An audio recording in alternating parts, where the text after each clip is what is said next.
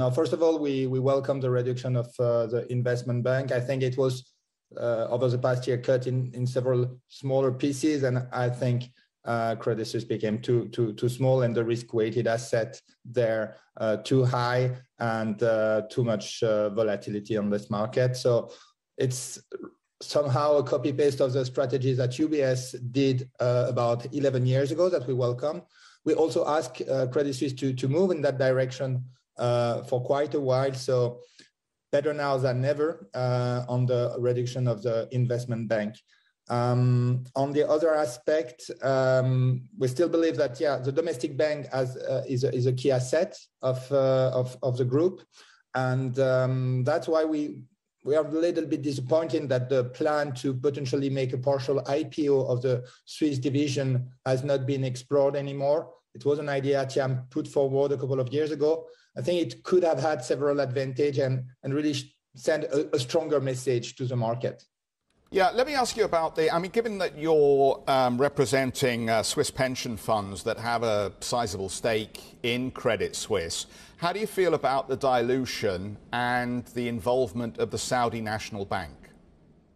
So the dilution, because the capital raise is made in two steps. So the first step is without preemptive rights to favor private placement of new shares to Saudi National Bank, and the second part is with preemptive right, so also diluting, but the preemptive right would have protect actually the existing shareholders. So actually the capital increase without preemptive right in favor of new investors exceed our dilution limit set in our voting guidelines. And I discussed with several of our members, and they all agree that the dilution there is too high, and we do favor the part of the capital increase with preemptive rights, still believing that a potential partial IPO of the Swiss division would have also be a possibility to raise capital without having to dilute at such a level existing shareholders.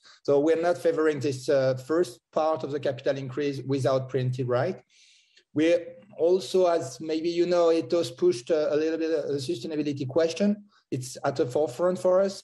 We tabled last year at the last general meeting a shareholder resolution on the climate strategy. Credit Suisse remains one of the largest lender to the fossil industry. We want the bank to reduce its exposure. So I'm not sure this new shareholder will favor such a strategy. It's still to be seen. I'm a little bit afraid that our message for more sustainable bank will be diluted among these new shareholders. Vincent, the bad news from Credit Suisse has been endless over recent months. Now, as we look at the client activity, we can see there's an impact. We are witnessing that across the industry given market conditions. But what confidence do you have that the bank can execute when conditions change around client activity, whether it's just going to be suffering an ongoing reputational risk element here? Yeah, it's a great question. I mean, given the uncertainties and the fact that, there was a big reshuffling on the management and on the board level, I would have been positive. But the latest news, typically to make such a capital raise and entering new investor without considering existing shareholders for such a part, not inviting shareholders and holding a meeting which is even not broadcast, and we cannot attend the meeting. And I mean, there is also all those questions regarding potential conflict of interest of Mr. Klein, who is board member, who will run the First Boston, and Mrs. Masters, who actually is a special advisor to Apollo. Mr. Lehman said they recuse from all those decisions, but still, I mean, I think the board has to be now exemplary in conducting this. And this is a small signal we don't really like. If you want to restore trust, you do it clean. And that's why we're still not convinced. And again, a stronger message with an IPO of the Swiss domestic bank would have reassured at least the Swiss pension fund that we are advising are all more in that direction to splitting this bank, preserving the key asset, and then trying to exit the other one. They go the other way, which I'm not sure is the best solution.